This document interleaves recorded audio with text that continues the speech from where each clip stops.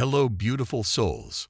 And oftentimes, this will subconsciously motivate us to hermit, to be alone for a period of time, to really fully allow that old layer of ourself, of our skin, to be shed and released, and to allow us to shift energetically into this new embodiment of self. This can often be equivalent to getting ready before you go out, taking a shower, getting dressed, putting on the clothes you want to wear. For some of you, this may involve doing your hair, your makeup, whatever the case is. You prepare yourself before you enter some kind of a new event.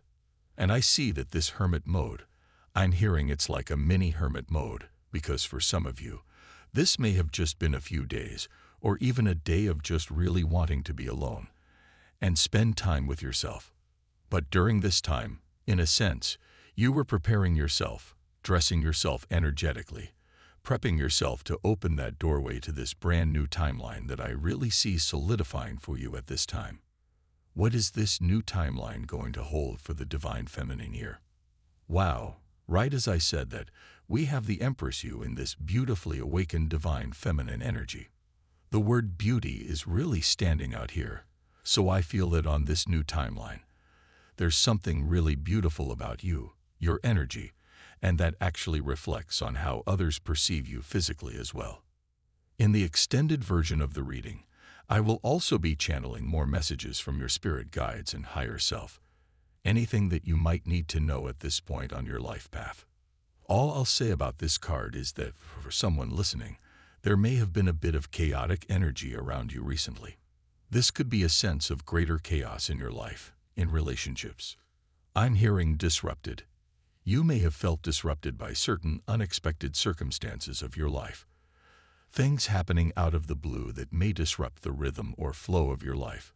This card could also symbolize someone even particularly dreaming about chaos or dreaming about natural disasters, for example.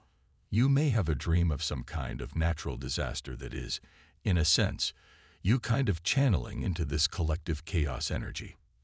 And I see that through all of this, you are this beacon of unconditional love and light, with the angel of love upper right. I'm hearing, it's not you. I don't know who needs to hear this, but whatever I'm hearing, it's like artificial chaos. Whatever chaotic energy may be around someone at this time. And again, I feel this won't be for everyone.